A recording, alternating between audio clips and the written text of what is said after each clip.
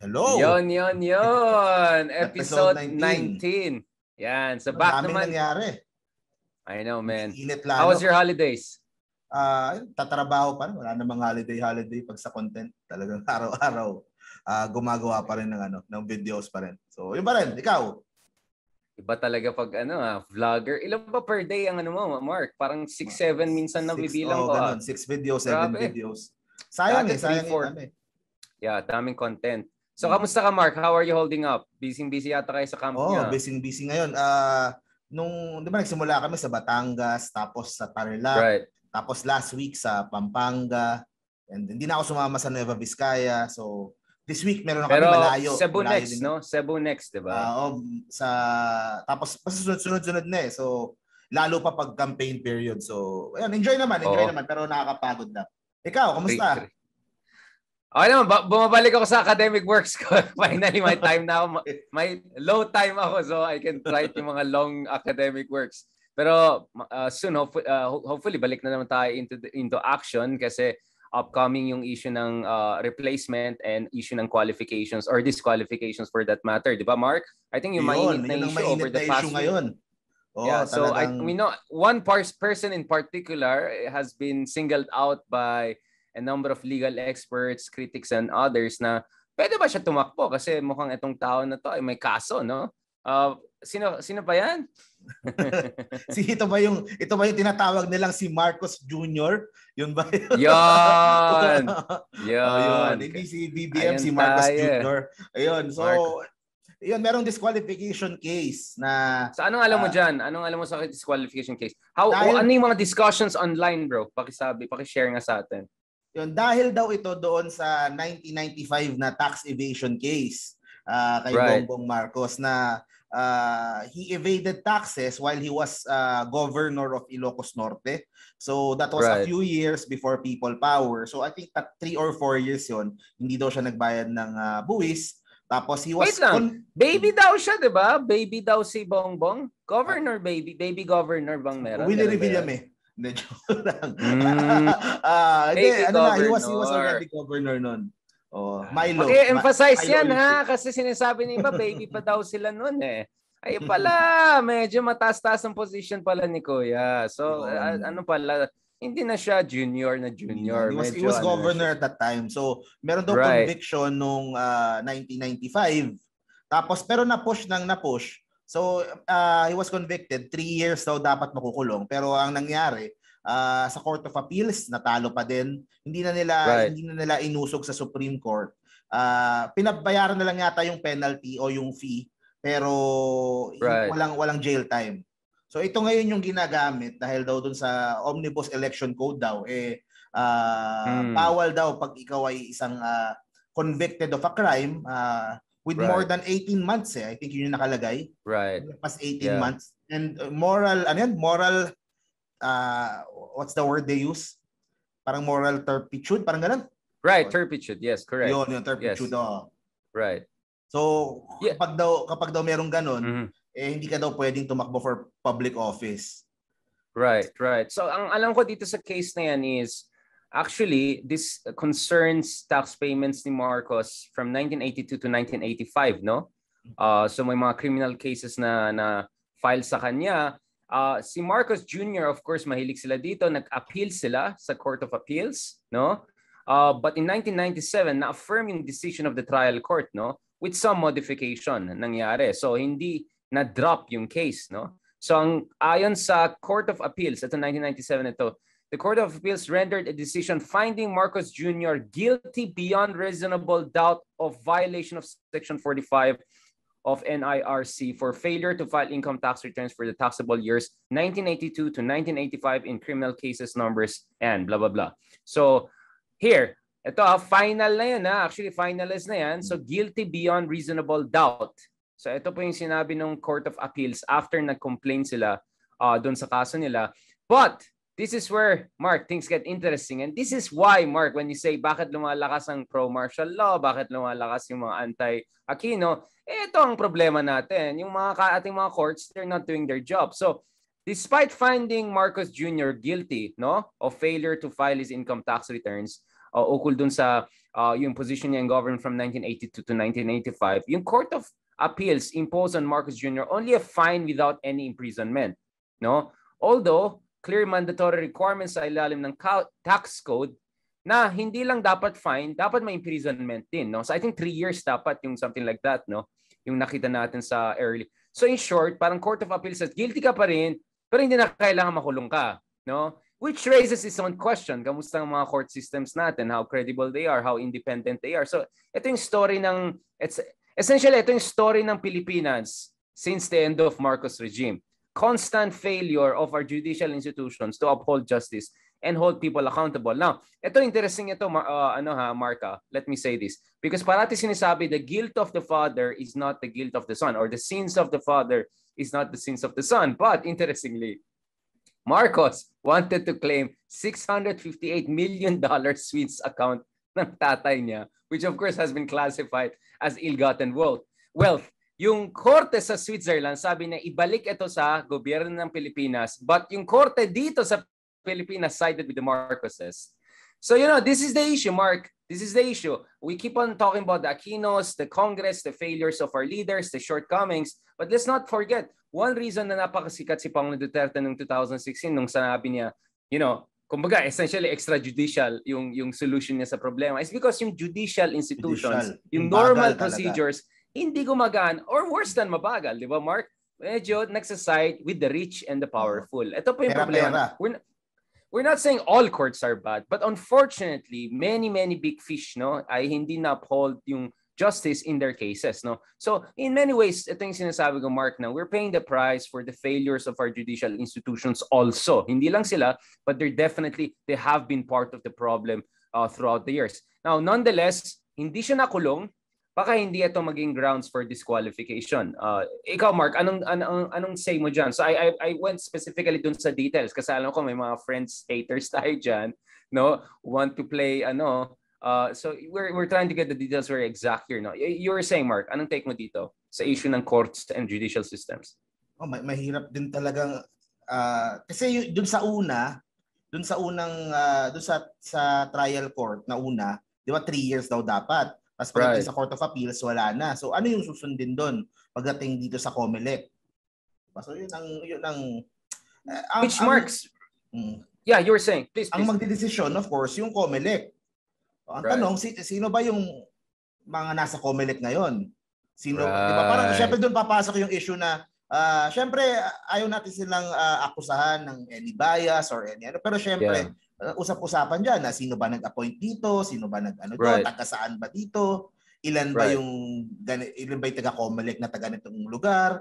So doon tuloy papasok yung issue na yan kung how far are they willing to take this case and kung seryoso ba talaga sila na i-disqualify. Of course, tinitira din ngayon yung kasi ang pinapasabi, ito daw ay isang move daw ng kampo nila Lenny para daw subukang i-disqualify si Marcos Jr. Kasi leading siya.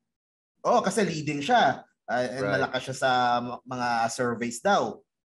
So, Pero yung I think yung abogado na nag-file nito, tama ba si who's the lawyer ba behind this? Parang si Harvey. Disqualification case against Marcos. I won't be surprised, hindi lang one camp. There'll be multiple camps going behind it. Remember yung nangyari kay Grace po? Hindi lang camp ni... Hindi one camp. There were multiple camps. Remember nung nangyari sa kanya? I could easily say 2 or 3 camps were behind that. At least 2 camps. The other 2 presidential camps. We don't need to name names, but I know these people, right? Yung isa pa nga, I'm not even sure anong camp niya, pero former colleague ko na hindi naman lawyer, nakisali doon sa Supreme Court case kay Grace po. So, but the other lawyers, I mean, the real lawyers, I know also them. And so I'm kind of familiar. So, honestly, since ito yung problema, Mark, kung early leader ka, hanapin ka talaga ng butas eh. You're the tallest grass eh. You're the tallest grass. Ang tanong na lang nga dyan is kung saan ba pupwesto itong sila Duterte. Have you heard yung hindi natin napag-usapan pa, yung Plan C? Did you read about that? Yung kay yung article ni Montulfo. Pag si Duterte, Plan Z pa yan. That guy has no plan A lang. That guy has A, B, C, D, Z. Ano yung plan C? Yun. So, you haven't read it pa. So, ang plan A, Bongo and, Bongo and Digong. That was plan A. Of course, yeah. That was the super plan. Yeah. That was the Putin and parang ganun. Medvedev. Of course. That was the very... So, that didn't work out. Plan B is Sara and Bongo. Of course. Kaso umayaw si Sara. Sara, kasi lumakas lalo si Bongbong. Sara ran away. So, yun yung plan B. Run away. According ito dun sa article. Bato? Bato Bongo? Bato Bongbong? No. So, ang plan C daw, according sa article ni Montulfo, yung kuya, they will ally now. No choice na sila, susuko na sila. They will become allies na with Bongbong. Of course. Tapos, and Bongo. VP si Bongo and Senate President si Digong. And kung makikita mo yung mga moves ngayon, yung mga lumalabas na news ngayon, merong calls like from Cusi, from Bato, na mag-senador ka na President Duterte. Yes, nakita ko yung kay Cusi.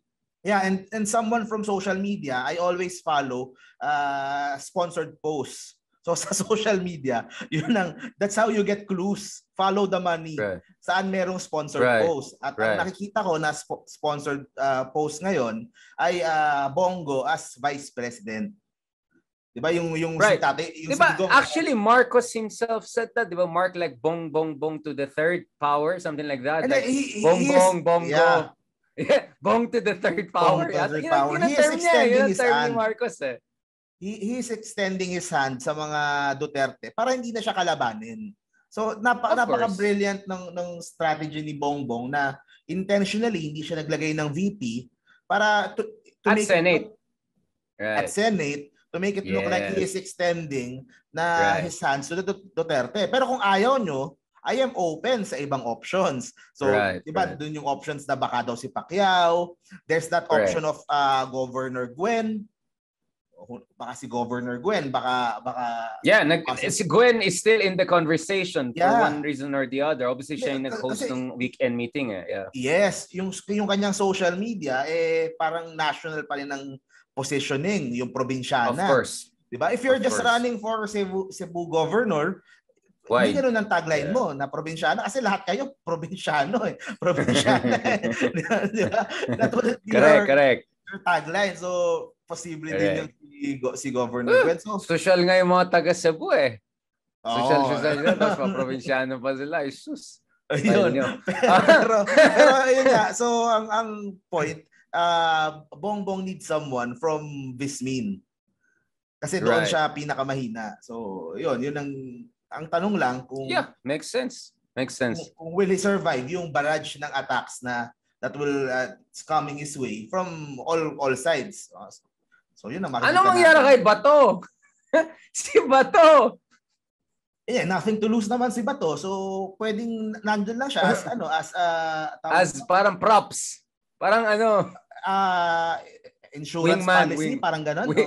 Wingman or... I'm not sure. Insurance kasi hindi naman yan makakash in Parang siya or figurine. Alam mo yung lalagay mong pang distract din or may gamit din yun, di ba? Pag merong dinidefend niya nga si Marcos, di ba? Sabi niya, wag si Marcos. So, wingman talaga siya doon. Parang Robin siya. Siya yung Robin. Na nandun sa stage lang. Backup din kasi hindi natin masabi. Just in case something, di ba? Happens to Bongbong, So hindi lang plan C. Sabay-sabay yung plan C and plan D and plan E. Plan D de la Rosa. Yung plan D. Tama yan. Si Bato. Yung pala yung plan D.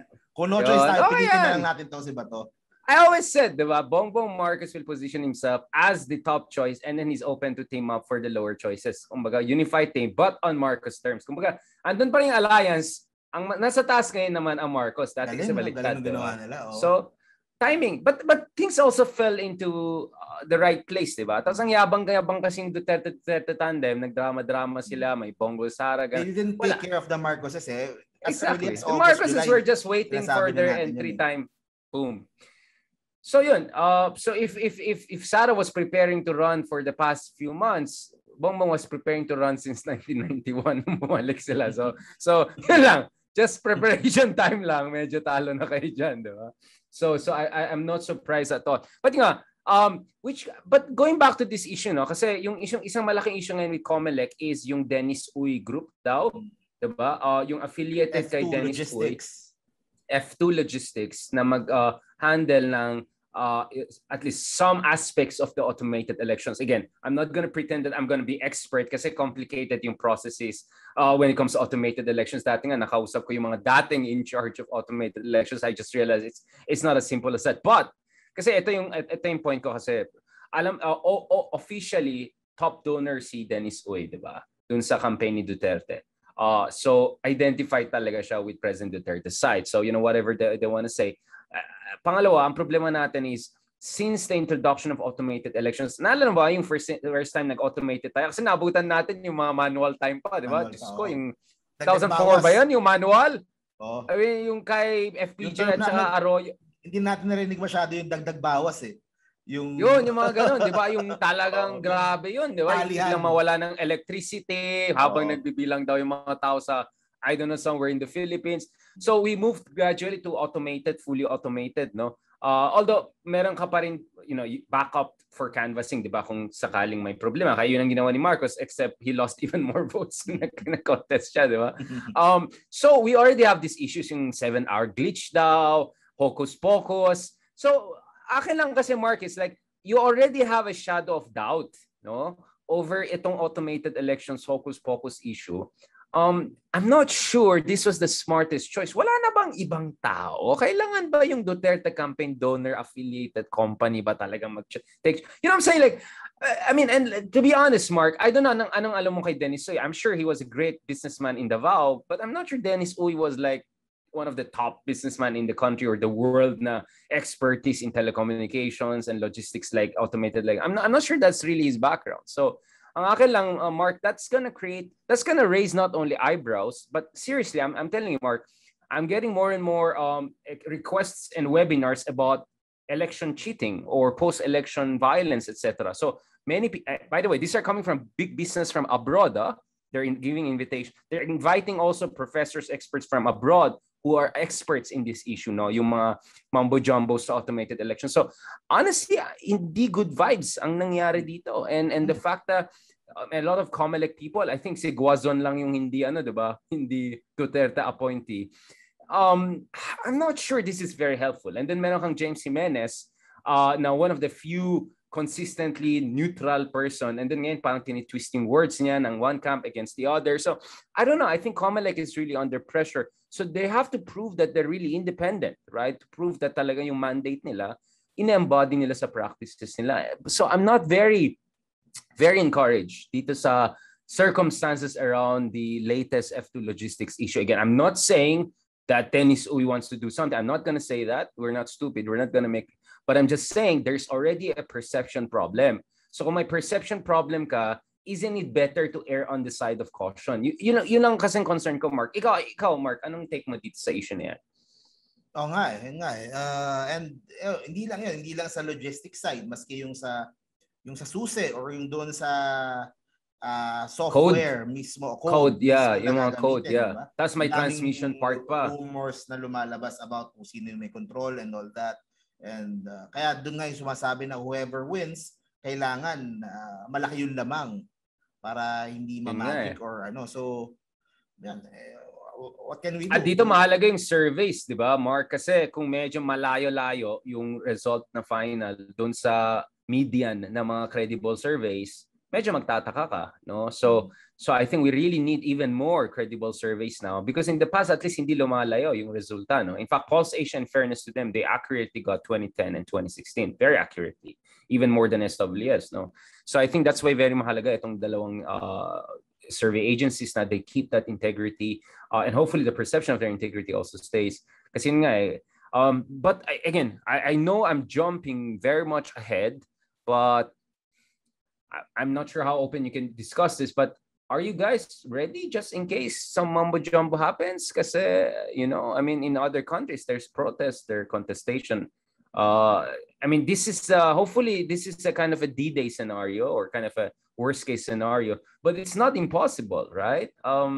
I think all camps should be ready in the opposition. And I see Iska's opposition. I mean, he's not administration, obviously, despite all the blah, blah, blah they say about him. He's not administration yet. So is the Iska camp ready? All camps should be ready.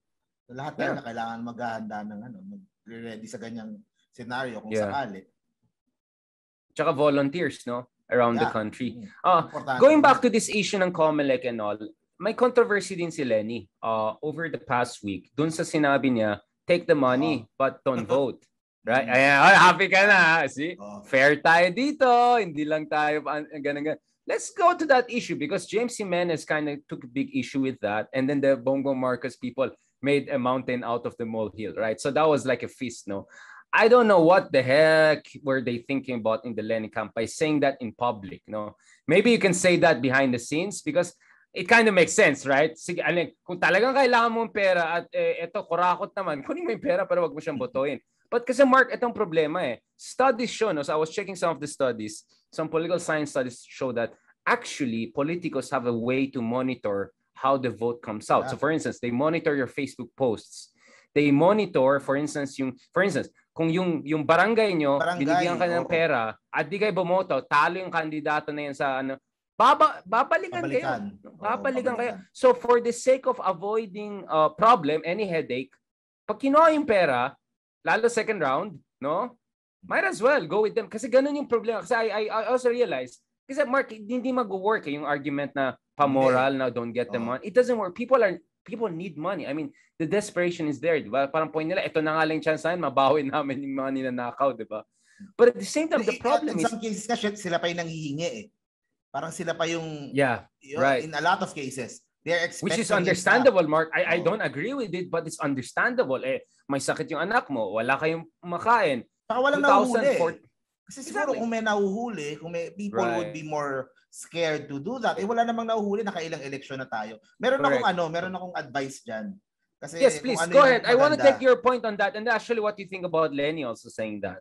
Kasi sa akin, I don't bash yun I don't take too much offense dun sa kanyang sinabi. Na may point din naman nga, pero sa akin ito yung... Pangit lang yung communications. Pangit lang yung public. Pero maganda na pag-usapan na din. Pero ang sinabi ko sa vlog ko niyan, nung lumabas yan, sabi ko, pag may vote buying, binigyan ka ng pera, kunin mo, tapos isumbong mo dun sa kalaban, malay mo, taasan yung bigay. So, ano yung bidding wars? Bidding wars. Alam ko sa amin sa Ilocos, nangyari nag-second round pa yung isang gagawin. Diba? Hindi ko sabihin kung sino. May logic din sa sinabi ko. Merong doon. May logic yun sa kung bakit ko sinabi yun. Bakit mo susumbong doon sa kalaban? Para yung kalaban yung gumawa ng moves na magsumbong. Right.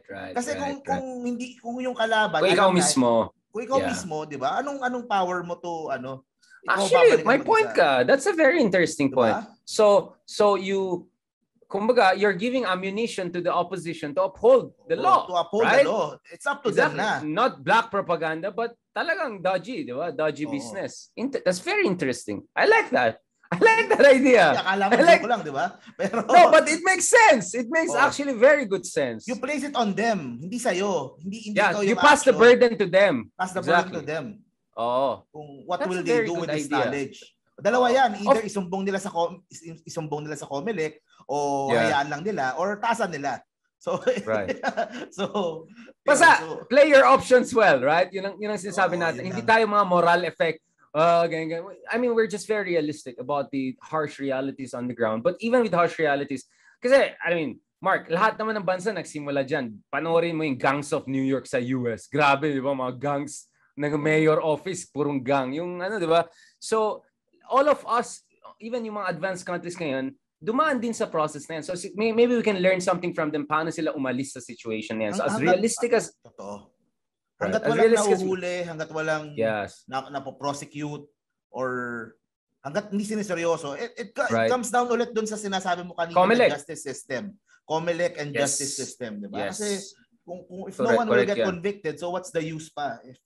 Right. Diba? Impunity eh. Itong problema talaga natin, Mark, no? Impunity sa ating bansa, lalo sa mga mayayaman or drug lord in that case, no? Ang konti sa kanila ever has been held accountable for anything. I mean, even si Erap nung nakulong siya conviction, pinalaya din siya ni Arroyo over time, di ba? I mean, for political reasons. I mean, Duterte, ilan ang pinalaya niya, di ba? So I think one reason I will tell you na people are becoming more pro-martial law. I don't agree na but more pro-authoritarian. I'll just use that term. More authoritarian tao is because they have lost confidence sa democratic institutions, no, ability to uphold justice, no. So kung it takes a strong man to do it, maybe palpak si Duterte, but hopefully another authoritarian will do it. Yung ganun yung mindset, di ba? Kasi wala nang tao, wala na silang paniwala, hindi na sila believe. Kaya nga Dirty Harry justice, di ba? Cowboy justice. Hindi ka maasa dyan sa sheriff kasi yung sheriff loko-loko eh. So doon ka na take your justice into your hands, vigilante style, wild west. So I think unfortunately yung problema. So ang laki ng problema ng mga judicial system natin. Ang dami natin abogado pero ang konting hustisya. Ay gusto ko yung ang gandang yan. Daming abogado, konting hustisya. Maganda yan Maganda yan, isulat natin. So, yun talaga ang yun talaga ang kailangang ayusin. Kaso ang mag-aayos din yung it comes from the top din, yung presidente din, kung sino yung i-appoint sa DOJ. Pero kung walang incentive sa presidente na ayusin kasi it benefits him and his friends. So paano naman yun, di ba? So it's a never-ending cycle. Yes. Unless of course we get a good president who really pushes for some changes dun sa appointment, may scrutiny. So for instance, sa US, for instance, again, not a perfect system, but in the US, pag nag-appoint ka ng isang justice sa Supreme Court, dapat dadaan ito sa Senado. So dapat ma-approve din ng Senado, parang commission appointments, no? So for instance, sa atin walang ganun eh. Yung Supreme Court halos diretso na, di ba? Dadaan lang sa whatever, but diretso na. So walang scrutiny ng ibang branches. Pero Supreme Court ba ang mag-aayos nung sa justice system natin or sa DOJ din? DOJ din eh.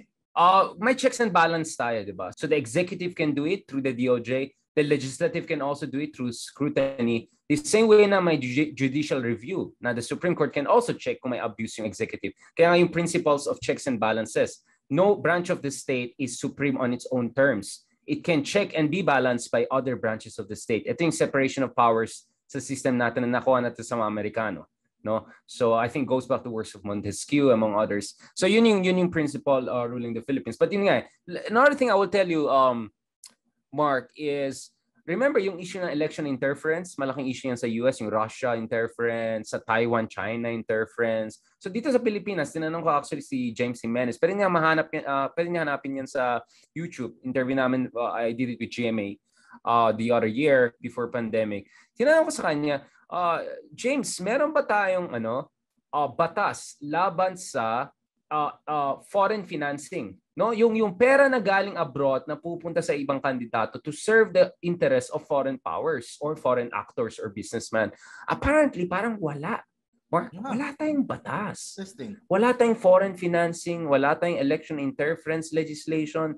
So, very reckless po. Pero the thing is, hindi din naman makikita eh. Even if merong batas, hindi din naman nagde-declare ng financing yung mga kandidato eh. So kaya nga dapat meron kang mga mechanisms. Electoral reforms. May FBI, kaya may NBI ka, you know what I'm saying? So you can create a commission to actually audit, no? At monitor ito yung mga white money and dirty money that gets into elections. So Taiwan has that to make sure na in China hindi niya i-co-op yung mga kanilang politicians. Australia also introduced election financing regulations.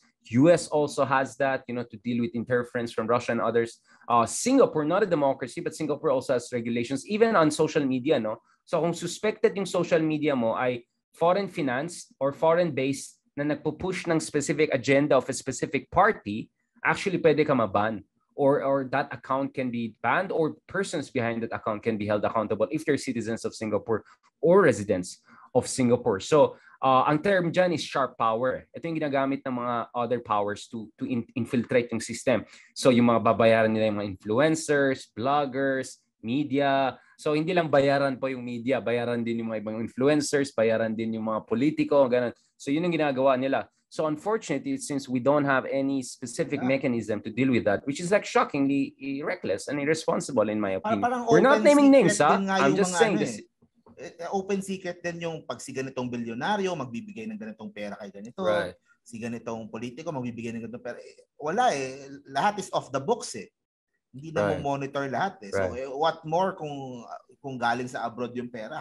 How can you say, di ba? Kung yun nga, hindi na mo monitor. You don't know where that. But even worse, di ba, Mark? Kasi iba yung oligarch, iba yung foreign power, di ba? I mean, it's not like oligarchs want to, I don't know, own West Philippine Sea, right? But the foreign power we know wants to own the West Philippine Sea. So the stakes are even higher, right? So in that sense, not to mention, of course, foreign powers through oligarchs can also do stuff, right? So yun nga eh, napaka-toothless ang COMELEC. Yan ang problema ko eh. Hindi lang independence yung issue, yung toothlessness din yung issue. So we really have to do something about it. At ewan ko, ikaw Mark, kasi para sa akin weird din na wala tayong run-off elections. Parang ano lang, one time, big time, which is, I don't know, weird eh.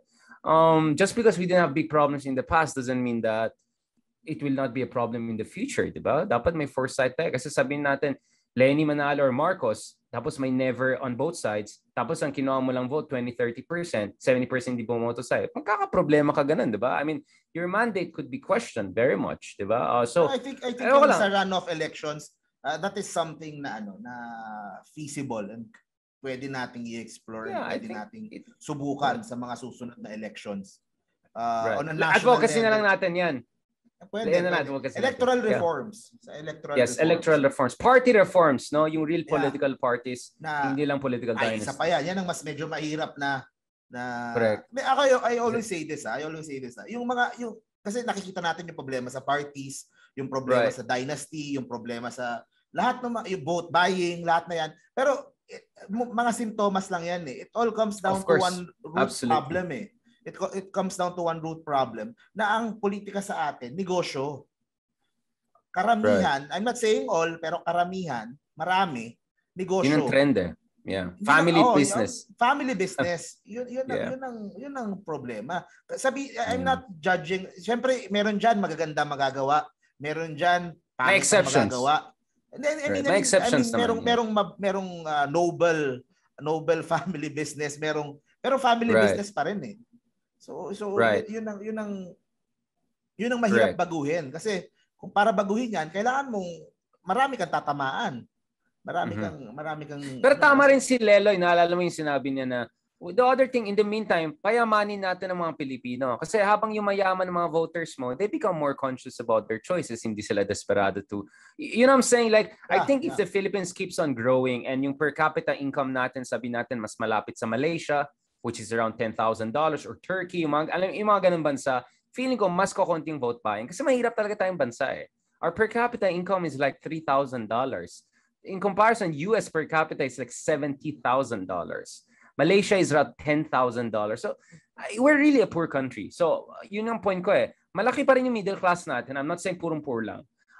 But the reality is that habang mababa pa yung level ng pag-unlad natin, maging laganap itong problema eh. So, if you look at the US, they were in the same situation 100 years ago, nung very poor din ng average Americans, no? 100 years ago. But I think as Americans became rich, lumaki middle class, hindi mo ma-vote buying middle class, di ba? I mean, kung ikaw bentahin mo yung vote mo for 4,000? Obviously no, di ba? Feel ko kahit 50,000 di mo bebentahin, di ba? So parang gets mo, iba eh, kasi may pride ka na eh, di ba? Ma-pride ka eh, kasi kumikita naman ako, ba't ko bebentahin, di ba?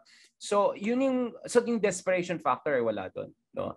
I'm not saying just because you're poor, you're this or that. No, I'm just saying the tendency na you'll be willing, amenable to sell your vote will decrease as you rise through the ranks. So feeling ko, ang kailangan talaga natin for the next 20 years, mag-grow lang tayo na economy at slowly mag-introduce tayo ng electoral reforms, party reforms, and I think hopefully over time, even if political dynasties, yung mga susunod na henerasyon, kahit paras ng pamilya, ay umaayos. Tingnan mo si Nancy Binay. Right? Love na love siya ng mga dilawan ngayon.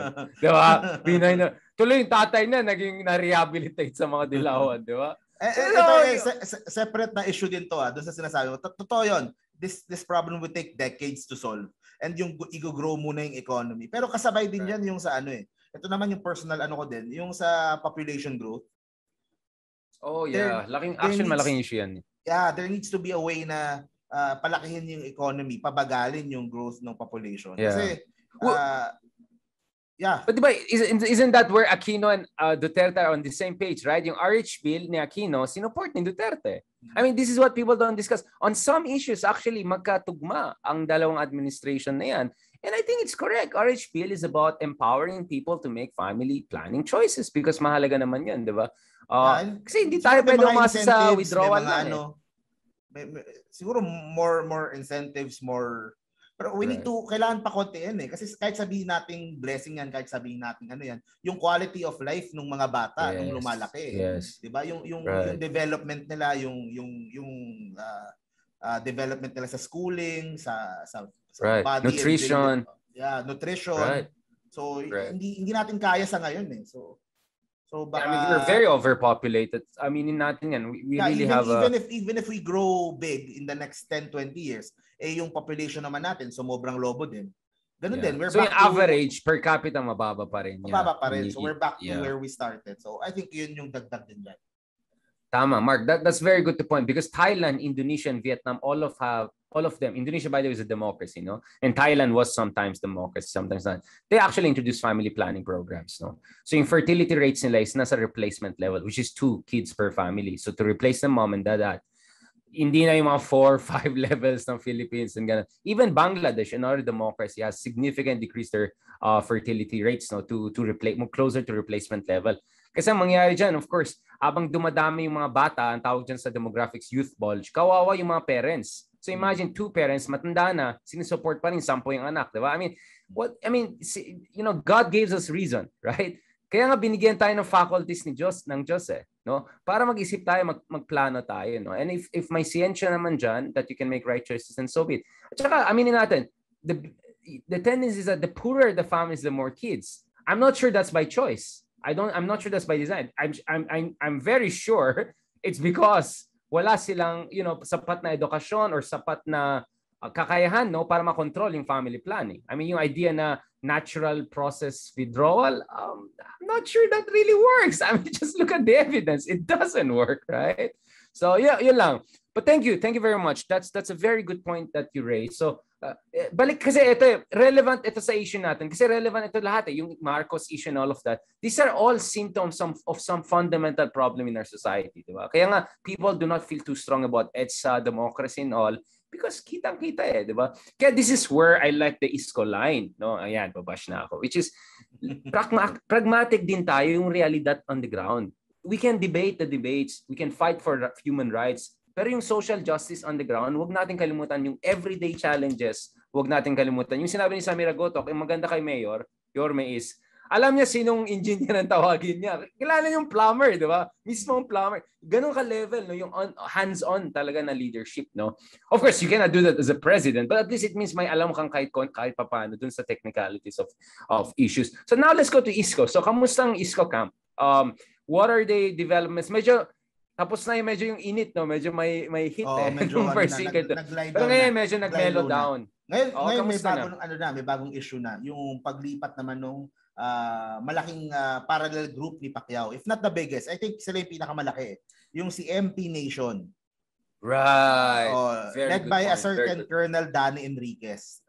Can you tell us more about this, Mark, please? Can you inform us? Can you give us a background, what's going on, etc.? Yeah. So si Colonel Danny Enriquez happens to be a good friend din ng tatay ko. So parati siyang nasa bahay. Interesting. So 5 months ago, so mga 6 months ago ganon, he's talking na Manny Pacquiao for president, MP Nation. So ayun, so mabait naman tong si Colonel Danny. So MP, doon nabuo yung MP Nation, tapos meron siyang mga sinama doon sa groups. So sila yung parang run, parang gano'n, sa kay ISCO, yung IM Pilipinas. So sila yung volunteer group na Pacquiao, tsaka mga sectoral. So meron sila para sa senior citizens, sa gano'n, sa iba't ibang LGUs, iba't ibang barangay. So itong si Colonel Danny had a falling out with someone doon sa inner circle ni Pacquiao. So, yun. So, ayaw din niyang pasabi. So ito yung kwento ng medyo may disintegration daw sa loob ng kampo ni Pacquiao. Ito yung angle. Oo, parang ganoon. Parang nasasabi din niya na na parang may kanya-kanya silang doon kanya-kanyang Action. Kanya-kanyang faction eh. Tapos, yun, hanggang umabot sa point na, yun na, nagkaaway na sila and umalis sila lahat. Tapos, they reached out to Team Orbos, IM Pilipinas, yung main naman yun na parallel group ni Pacquiao, ni Pacquiao ni Isko. Tapos, nag-oath na sila last week. Tapos, this week, kanina, galing na kami doon sa office nila, sa Makati. And yung buong office, pasok mo doon, puro picture ni Pacquiao. So, they will be... So, nag-drop by ka? Nano kami lahat kanina. Yung mga... Interesting. Yung mga parallel groups naman ni Isko. So, it feels weird. Napapasok kayo doon. Weird. Diba? Tapos, nandun yung... Meron silang mga room, yung mga volunteers. Ito yung mga lugar, mga ganun.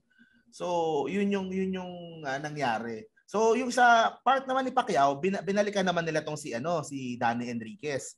Sinasabi nila na namimera lang daw, ginagamit daw si Pacquiao para kumuha ng mga donations. Tapos may sinabi pa na hindi daw totoong colonel, parang gano'n. Sinagot naman lahat yan ni Colonel kanina, in-interview ko din. Right.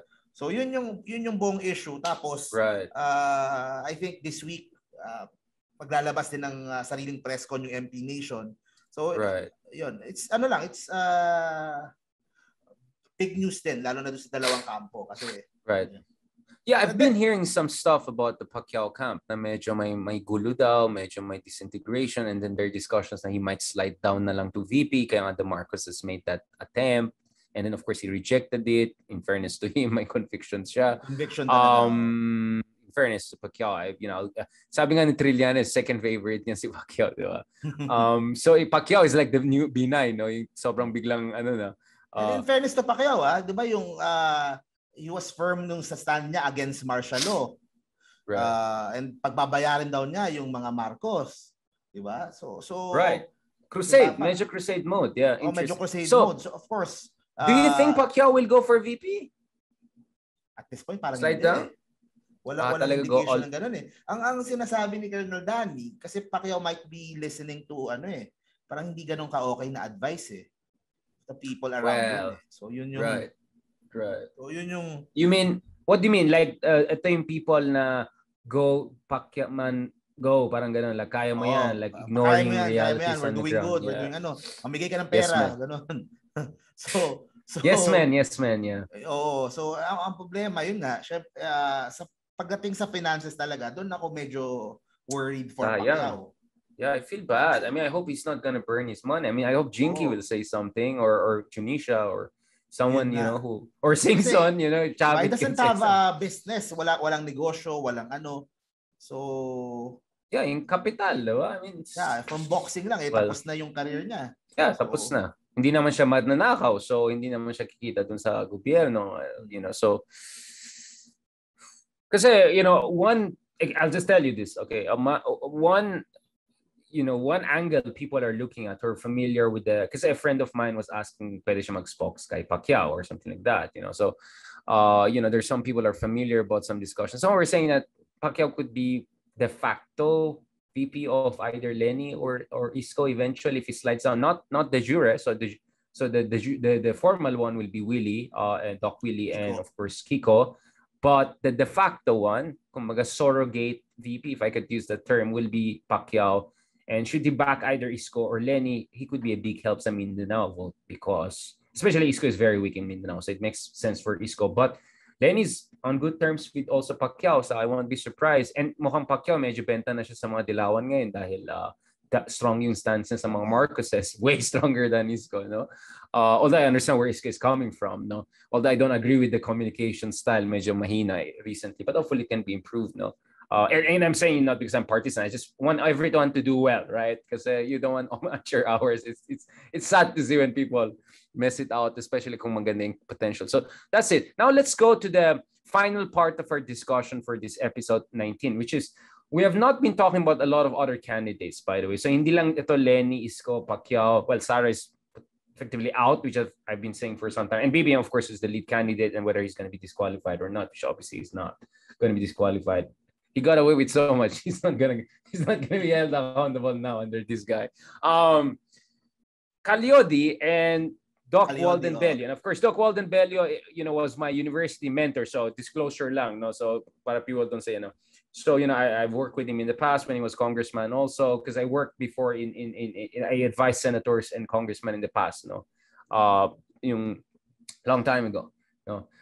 So meron din akong background sa government. So hindi lang ako nagsasabi. I really worked in the government before. So my government IDs.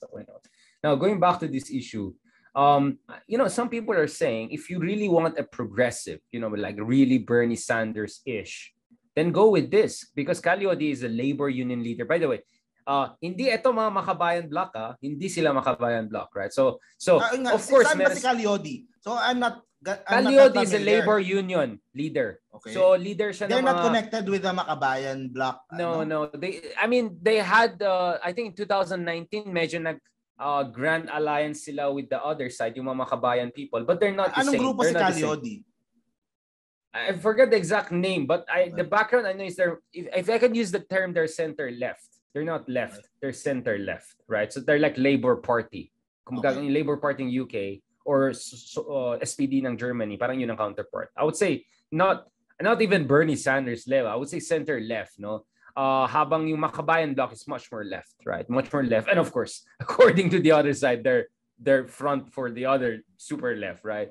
Of course, we're not saying that because this is red tagging era. We're not going to go into that debate. But my point is they're more center left. Walden Bello, from what I know, he used to be on the left before, but he was part of the rejectionists. So I think he went to Akbayan later on, which is like closer to the Leni camp, right? Rizal Ontiveros, ganun. And then later on, he also quit because of issue with Pinoy over Mama Sapano. So he resigned from the Congress. See, person who resigns from the Congress, saan ka makahanap yan? No? So, grabe tong taon to, di ba? And professor in New York, Berkeley, around the world. So kakaiba. So now he'll run for VP for Calyodi. So they're more like center left. And I don't know if you saw it online, medyo nag-F-word si Cab Walden, no? Kasi daw, ni-rape daw yung bansa ng mga ganito, tapos ngayon gusto nila mag-presidente ulit or something like that. So he got into some traction, so sure. Maybe you should do that. I mean, I'm not saying it's the right thing to do, but it's just put them on the map, right? The last time gumana siya in 2016, the last guy na puro mura won the presidency. I'm just saying, di ba? So actually, I'm saying if you're anti-Marcos, don't worry at all. There's not only Leni and Pacquiao. Potentially, there's going to be Calyodi, and in the VP, it's going to be, Dr. Bello, who are going to take very colorful language, no, on the Marcoses and Dutertes and all. So I really look forward to the debates even more now, twice more. And actually, na-interview ko si Calyodi sa GMA before sa SONA, yung not this SONA, but the previous SONA. I saw 2000 interview. Yeah, very diba? Very steady, very hindi yung pa-activista ganun. Very very steady, very reasonable. Talagang TNL, tunay na lalaki, chill lang siya. Meron siyang I saw his proposals I read some of it. Right. He started with a 750 minimum wage.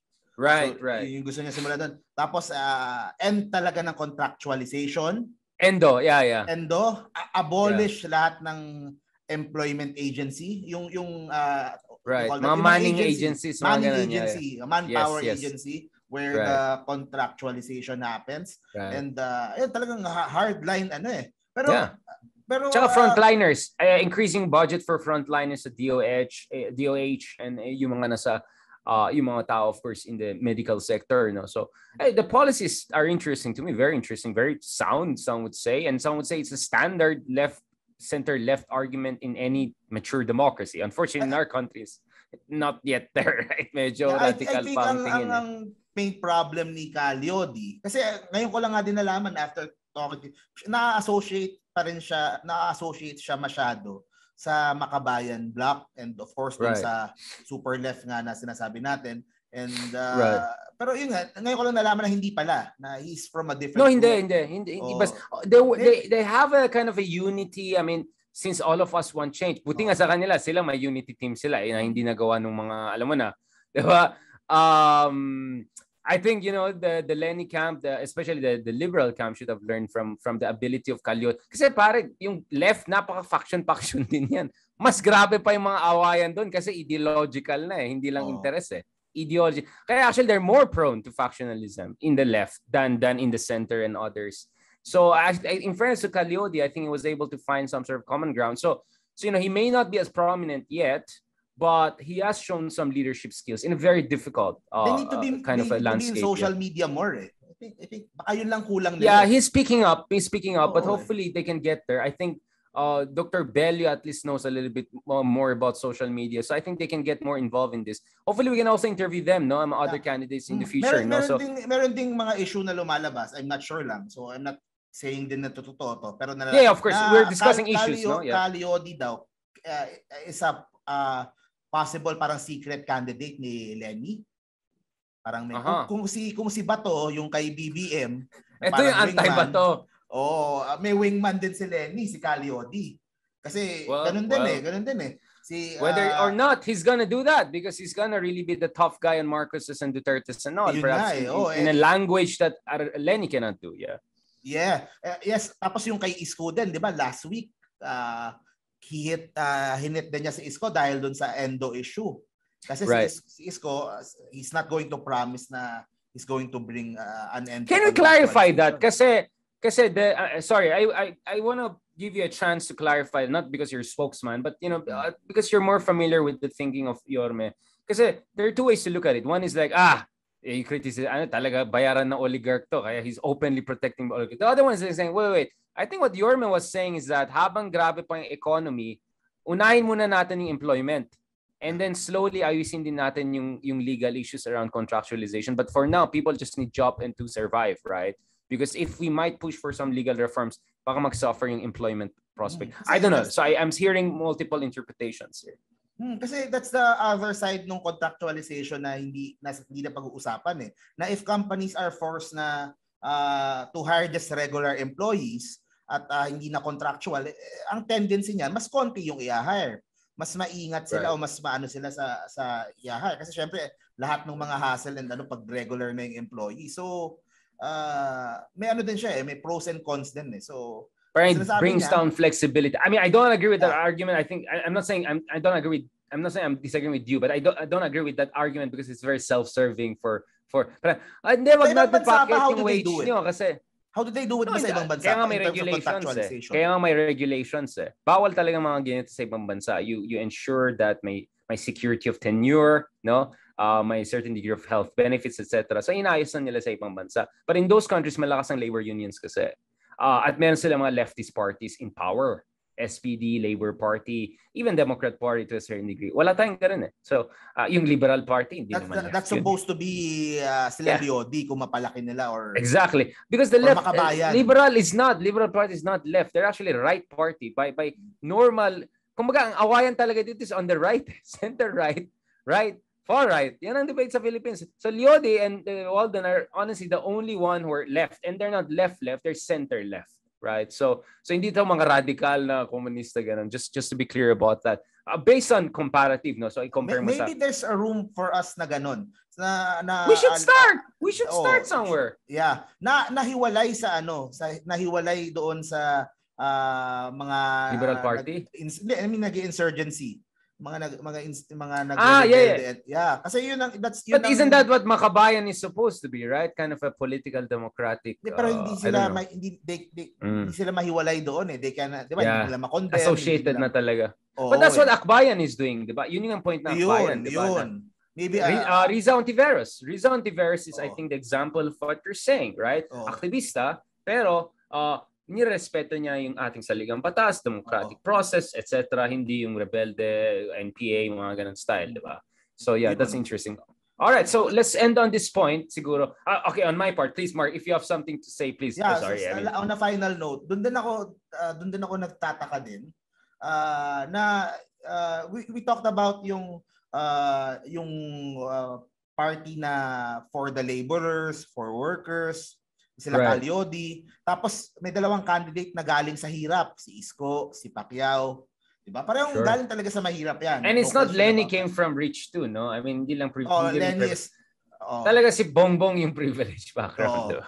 Lenny siguro middle class or pero pero middle class, not even I'm going back to my point lang na merong gano'n pero nagtataka din ako how come yung pinaka mahirap sa atin yung mga nasa kali yung mga nasa palengke, yung mga nagtatrabaho yung mga kumakain ng why would they choose someone na galing sa anak ng presidente, mayaman, may mga gold bars over. We like winners. Diba sinabi ni Lelo yan, gusto natin ng mga successful rich people also. Like Trump, diba yung mga supporters ni Trump? Puro marami mahirap yan. That's a great glamour, analogy. No? Glamour, more than someone na kasama nila. More than someone na who is like them or na umasenso lang. So that's very interesting lang. So yeah. Even Duterte, anak siya ng governor, hindi siya galing sa mahirap. So let's just be clear, BMW nga yung bike niya. But Isko came really from the poverty. You know, from the slums. Pacquiao also. And Lenny Robredo, talagang probinsyana na talagang middle class, ordinaryo lang. I mean, even if mayor si Jesse noon, kita mo naman yung lifestyle nila, di ba? Yung tama raw FX yata yung car nila. Yung mga, I mean, no offense, I'm just saying, like, they're not even upper middle class. They're like barely middle class, no? All right. Sige. Any final points? We wrap up episode 19 because we have an upcoming episode, guys. We're going to have another guest. She will discuss Philippines, Brazil, New York, because she has all of that background. We have all of that in one person, in Dr. Cecilia Lera. We're going to have our discussion next week in our episode 20. I hope na-enjoy nyo ito kasi for a while, puro mga interviews lang kami. So ito kami naman yung nag-chismisan kami dalawa. I hope you enjoyed it. And thank you so much, Mark. I really enjoyed our discussions now. Medyo mellow tayo, di ba? Hindi ako masyadong overexcited. Sorry. So beginning to learn. At no kasi, medyo late night kami at saka minsan nagkakape ako. And naglalag din kasi internet, unfortunately, sometimes. So hindi ko alam kung patapos na or nagsimula na. So that's why. Pasensya na, ha?